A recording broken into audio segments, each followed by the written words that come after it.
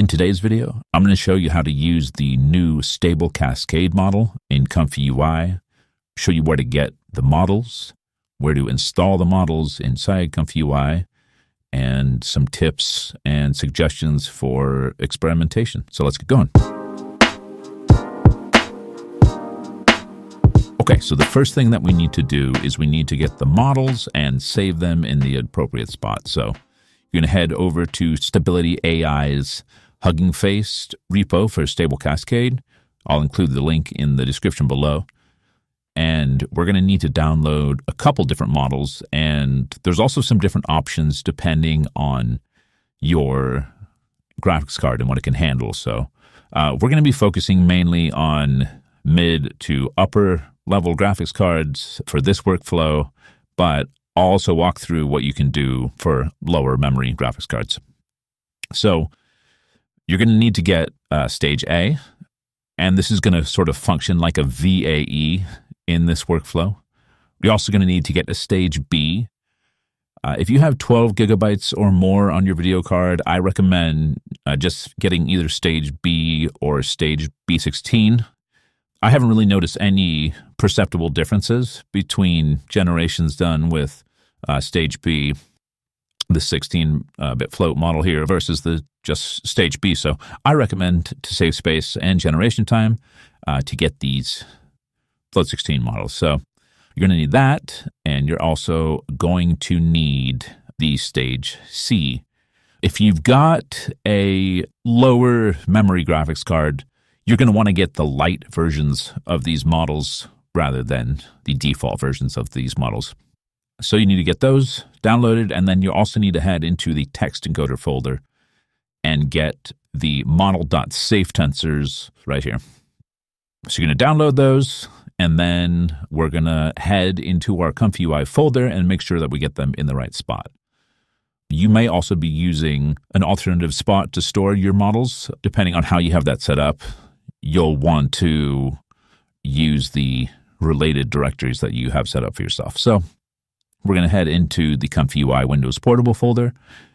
We're going to head into the Models folder, and we're going to move these in the appropriate spot. So I actually do have my models stored in a separate folder, but I'll just walk through these with you and tell you what you're going to need to put yours. So the first thing that you're going to want to do is put your stage A model into the VAE folder. So stage A in the VAE folder. Then you're going to want to put your stage B and stage C models in the UNet folder. And finally, you're going to want to take that model that we downloaded here from the text encoder directory and place that in your clip folder. And once that's all done, you're going to want to head into ComfyUI. If you have ComfyUI Manager, you're going to want to go there. You're going to want to update ComfyUI. And once that is done, restart ComfyUI. And then once you have all that done, you should be ready to go.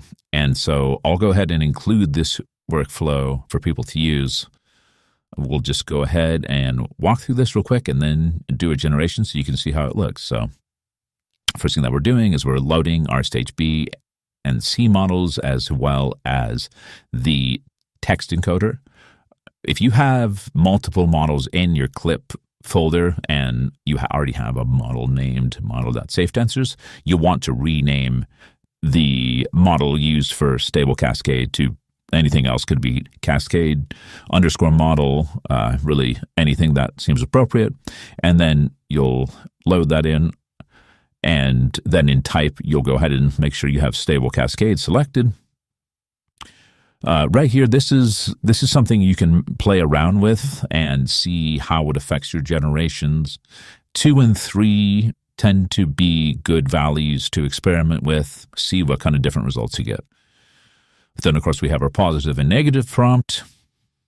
And this is a new node that was added, which is why we needed to update ComfyUI, which allows for the creation of latents using the Stable Cascade method, which starts with a very, very compressed generation and then basically takes that and decompresses it in a way that allows for less memory usage and faster generations while still getting good, sharp quality in the final generation.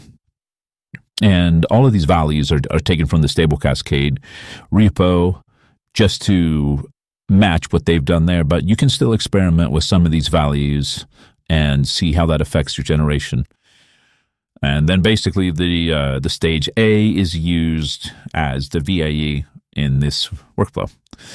So let's go ahead and run it and see what kind of generations we get. So we got a happy panda holding a sign that says hello. And there we go. So you can see that this model, or this method rather, does text pretty well. You only have one that doesn't look so great. And pretty good image quality. Definitely some flaws, but the prompts I used were very simple. No negative prompt. No real specifications. So there you go. That's Stable Cascade in ComfyUI. This is definitely still a work in progress, so the models and method will likely improve, and the implementation in ComfyUI will likely change and improve over time as well. So yeah, have fun with it, mess around. There's definitely some interesting things about it, some things that it does better than STXL, some things that it does not do quite as well, but certainly the future of this method is promising, and it'll be really interesting to see the fine-tunes that come out over the next couple of months and what people do with this. So thanks for listening. Catch you soon.